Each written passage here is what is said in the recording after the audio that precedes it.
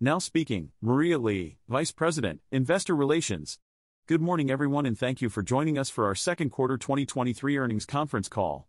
Joining me today are Jim Teichlet, our Chairman, President, and Chief Executive Officer, and Jay Malave, our Chief Financial Officer. We have posted charts on our website today that we plan to address during the call to supplement our comments. These charts also include information regarding non-GAAP measures that may be used in today's call. Please access our website at www.lockheedmartin.com and click on the Investor Relations link to view and follow the charts. We would like to remind everyone that statements made in today's call that are not historical facts are considered forward-looking statements and are made pursuant to the safe harbor provisions of federal securities law. Actual results may differ materially from those projected in the forward-looking statements. Please see today's press release and our SEC filings for a description of some of the factors that may cause actual results to differ materially from those in the forward-looking statements. Now speaking, Jim Teichlet, Chairman, President, and Chief Executive Officer. Good morning everyone, thank you for joining us on our second quarter 2023 earnings call. Our Q2 financial results were strong, with sales of $16.7 billion, up 8% year-over-year, and double-digit growth at both aeronautics and space. Backlog reached a record level of $158 billion, resulting from a book-to-bill of 1.7 in the quarter. We delivered 50 F-35s in the first half of 2023, all of which were delivered in the Technology Refresh 2 or TR2 configuration. We expect to deliver 100 to 120 F-35 aircraft in 2023, with no change to our longer-term delivery outlook of 156 aircraft in 2025. We are raising and narrowing our full-year 2023 financial outlook, with sales expectations of between $66.25 billion to $66.75 billion and EPS expectations of between $27 to $27.20 per share. We are encouraged by the strong support for our program so far, and we look forward to the completion of committee reviews and the full appropriations process. We continue to see strengthening customer demand for the F-35, both domestically and internationally, with the Czech Republic expressing interest and Israel formally deciding to add 25 more F-35s. We are continuing the long tradition of leading the development of the next generation of military aviation, in this time, with both piloted and unpiloted aircraft at our Skunk Works operation. Sikorsky celebrated its 100th anniversary in June, and we achieved several milestones in the quarter in support of NATO allies. We entered into an agreement with Rheinmetall Defense to collaborate on a unique rocket artillery system to be produced in Germany, and we are continuing our partnership with Poland and Australia. We also successfully demonstrated digital command and control to synchronize joint all-domain operations during the Northern Edge exercise near Alaska, and we demonstrated the first use of artificial intelligence capabilities on a Stalker unmanned aircraft system for recognition and tracking of ships at sea. We recently announced a collaboration with Global Foundries to advance U.S. semiconductor manufacturing and strengthen resiliency within America's supply chain. Jay will now discuss our quarterly financial results and full-year 2023 outlook. Now speaking, Jay Malave, Chief Financial Officer. In the second quarter of 2023, our consolidated sales increased 8% year-over-year, driven by double-digit growth in aeronautics and space. Segment operating profit was up 5%, and earnings per share on an adjusted basis was up 6.5%. We generated $771 million of free cash flow in the quarter, with nearly $330 million of capital expenditures. We returned almost $2.8 billion, or 137% of free cash flow, to shareholders through dividends and share repurchases. Aeronautics saw higher volume on the F-35, C-130, and classified programs, resulting in a 17% increase in operating profit. Missiles and fire control saw higher sales volume on tactical strike missile programs, but lower volume within integrated air and missile defense, resulting in lower segment operating profit and margins. Rotary and mission systems saw lower volume on Black Hawk, partially offset by favorable volume across several radar programs, resulting in slightly lower operating profit. Space saw continued development activity on the next-gen interceptor and classified programs, with additional upside coming from Orion, resulting in a 15% increase in operating profit. For the full year, we've increased our sales, segment operating profit, and earnings per share outlook while also tightening the ranges based on our strong year-to-date performance. We expect minimal impact to our cost throughput in 2023 as a result of the lower F-35 aircraft deliveries. We remain committed to $4 billion of share repurchases, with $2.7 billion in the back half of the year, and expect to return more than 100% of our free cash flow to shareholders for the year. Melius research analyst Rob Spingarn inquired, Jim and Jay, could you provide more detail on how the strong backlog expansion at MFC will drive performance in 24 and beyond? Will it be sustainable?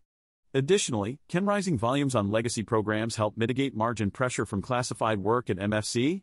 Jay Malave replied, in January, I said to expect low single-digit growth for 2024. We have a strong backlog of demand, but we need to analyze the supply chain performance to determine if our growth outlook will change. We are confident that we will return to growth, but the margin profile at MFC will likely remain under pressure for the next few years. The upside from higher margin products may provide some mitigation, but we won't know until we understand the contribution and timing of each program. Jim Teichlet replied, Rob, I can provide some long-term context here. The U.S. government has multi-year procurement authority for Lockheed Martin products such as Joint Air-to-Ground Missile, HIMARS, ATACMS, GMLRS, PAC-3 MSE, Javelin, LRASM and JASM. We are currently pursuing multi-year contracts for GMLRS, PAC-3, LRASM and JASM. The DoD has allocated $62 billion in 4 bills for Ukraine support, of which $44 billion is for restocking U.S. munitions. We estimate that $7 billion of these funds could be allocated to Lockheed Martin programs. This presents significant long-term upside opportunities for our MFC business, which are high margin and have increasing international demand. Wells Fargo Securities analyst Matt Akers inquired, can you provide an update on Tech Refresh 3 and its cash impact? How were you able to offset the cost and maintain this year's guidance? Is it fair to assume additional deliveries above the 150 level for 2024 and a cash benefit associated with that next year? Jay Malave replied, the impact of the delayed aircraft deliveries on our financials is approximately $7 million per aircraft. At the beginning of the year, we expected to deliver 147 to 153 aircraft. At the midpoint of 150, that would be a $210 million impact, and at 100 aircraft, it would be $350 million. We are working hard to manage and offset this with other opportunities in our portfolio. If any of these aircraft slip into next year, we will recover the remaining payments upon acceptance of the aircraft in 2024. Jim Teichlet replied, we are applying all the necessary resources to ensure that we deliver more than 156 aircraft in 2024. We are running extra shifts and deploying subject matter experts to our suppliers' operations to keep this on track. Flight test programs are on schedule and we have sufficient pilots for acceptance. The flight test program is designed to narrow the funnel of testing for all aircraft functions and mission capabilities in a methodical way. We estimate that it will be completed by the end of the fourth quarter this year, though it could move into early 2024. We are doing everything we can to ensure that we have the option for December delivery. Robert W. Baird & Company analyst Peter Arment inquired, what investments are necessary to support the backlog growth and CapEx profile? Jay Malave replied, we expect CapEx to remain elevated in the back half of the year, with our forecast of $1.9 billion to $1.95 billion for the year. We're also looking to reduce working capital to levels we've seen in 2020, 2021 and 2022, and make it a source of cash in spite of growth. Jefferies analyst Sheila Kahyaoglu inquired, what drove the improved outlook for the $700 million in higher revenues related to space development? Was it competitive wins or something else? Jay Malave replied, we've seen an earlier than anticipated ramp in some of our programs, particularly in our national security space and strategic and missile defense businesses. This includes classified programs, protected communications, NGI, and next-gen GEO/Appear. This has resulted in higher performance than expected in the first half of the year, with a bit more to come in the second half. Seaport Research Partners analyst Rich Safran inquired, could you please clarify your remarks on the F-35 engine upgrade and discuss what this means for Lockheed and the F-35 program? Jim Teichlet replied, Rich, you're spot on. As Lockheed Martin, our role is to receive engine performance data from manufacturers and translate it into aircraft performance data for our U.S. government customers. We provide this information to help them make decisions, but we don't have a formal company position on engine selection or modernization. We simply implement the U.S. government's decision. Goldman Sachs analyst Noah Papanak inquired, Jay, what progress have you seen in closing the gap between outlays and authorization in the second quarter? Are supply chain issues resolved and is your guidance based on the assumption that the gap will continue to close? Jay Malave replied, I expect outlays to increase in the back half of the year. We anticipate $1 billion more in sales compared to the first half, largely driven by aeronautics. The year-over-year comparison is more level-loaded than last year due to a $325 million shift from the second quarter to the third quarter and a light award on the F-35 program that was expected in the first quarter but converted to sales immediately. This means we won't see the 7% growth we saw in the fourth quarter of last year, but we are still on track to deliver growth earlier than expected. Goldman Sachs analyst Noah Papanak inquired, Jay, could you provide us with the latest figures for pension contributions and cash recovery beyond 2023? Jay Malave replied, we anticipate a cash contribution of between $500 million and $1 billion in 2025. Our goal is to offset this through increased net income, reduced R&D capitalization headwinds, and improved working capital performance. We aim to deliver low single-digit free cash flow growth on an absolute basis, and mid-single-digit free cash flow per share growth with our share repurchase program. Wolfe Research analyst Miles Walton inquired, can you discuss the potential for increased F-35 production above 156 per year with Rheinmetall's fuselage production beginning in 2025? Jim Teichlet replied, Miles, the demand for our aircraft continues to be strong and we are working with our suppliers and the U.S. government to increase production beyond the current 156 level. The Rheinmetall Center fuselage expansion will be beneficial in helping us reach that goal. Wolfe Research analyst Miles Walton inquired, have you slowed production on the F-35 due to the TR-3 issue? Jim Teichlet replied, we have not yet begun ramping up production. We are tracking through the supply chain as if we were preparing to increase production from 100 to 140 and ultimately to 156 aircraft. The deliveries will be delayed until the software load for TR-3 passes all flight test points. This requires integration testing in the air with multiple aircraft flying together. This is what will cause the delivery delay, not a production lag. RBC Capital Markets analyst Ken Herbert inquired, can you provide insight into how much of the backlog growth is related to Ukraine and any potential risks associated with the war or funding? Additionally, how should we think about the potential margin impact from longer-term agreements? Jay Malave replied, our backlog for the second quarter included 20 contracting requirements, with some GMLRS requirements as well. We are working towards multi-year contracts, but have not yet entered into any agreements. The backlog is highly likely to convert to sales, and we are continuing to have dialogue with the customer to draw up multi-year requirements. As far as margins, we will enter into agreements with our supply chain over the same period of time as our customer, so any benefits we get from that will be passed on to our customer in terms of favorable terms and pricing. We don't expect any margin upside from where we are today, so margins should remain consistent. Citi analyst Jason Gursky inquired, Jim, could you provide us with an overview of your expectations for the other segments in 24 and beyond, as well as any updates on the 1LMX initiative and its impact on margins? Jay Malave replied, in terms of growth in 24 and beyond, we expect total consolidated sales to be in the low single digits. MFC should be significantly higher than that, as it will be our highest growth segment.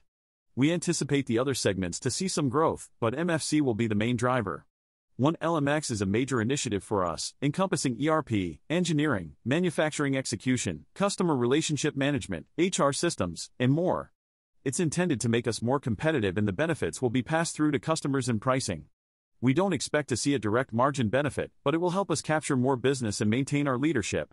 Citi analyst Jason Gursky inquired, can you provide more insight into the expected mix of development work and fixed price going forward and how it will impact margins? Jay Malave replied, I can confirm that the mix of products will be a factor in future margins. Barclays analyst David Strauss inquired, have there been any changes to your position on Section 174 based on feedback from tax authorities? What is your view on the potential acquisition of Aerojet by Lockheed or L3, and have they been able to satisfy your concerns? Jay Malave replied, in regards to Section 174, the IRS has acknowledged that this is an issue they need to provide guidance on. We're hopeful for guidance by the end of the year. Our position has not changed and we remain confident in it. There is proposed legislation to defer implementation of Section 174 to 2026, retroactive to 2022, which we are optimistic about and supportive of. We'll monitor the progress of the legislation as it works through Congress. Jim Teichlet replied, Aerojet Rocketdyne is a critical supplier of propulsion to the aerospace and defense industry. We need to ensure that it remains a merchant supplier, treating all prime contractors equally. Additionally, we need to ensure that resources are applied to AJRD's operations to improve its performance in terms of on-time deliveries, quality, etc. We have not yet received any commitments from Laharis that they will keep AJRD as a merchant supplier, which is what we are looking for. Bank of America Merrill Lynch analyst Ron Epstein inquired, what is Lockheed Martin's outlook for classified aircraft programs in fiscal 24 and beyond? Jim Teichlet replied, Ron, our classified portfolio has seen significant growth. We've seen a 7% growth rate when we aggregate all of our classified programs. Our Skunk Works, Space Operations, RMS and MFC have the capability to work in advanced spaces. We're endeavoring to move into areas beyond known science to meet customer challenges. When it comes to aircraft, there are reconnaissance and surveillance missions, air superiority missions and all-purpose strike missions. We have a strength in unmanned surveillance ISR systems and F-35 for the strike mission. The classified programs are largely air superiority in ISR, with the bomber mission carried out by the B-21.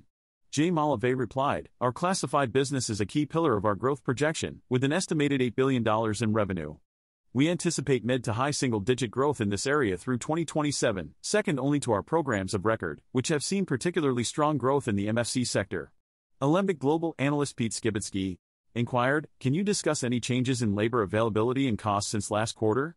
Has hiring become easier and have wage rates improved?"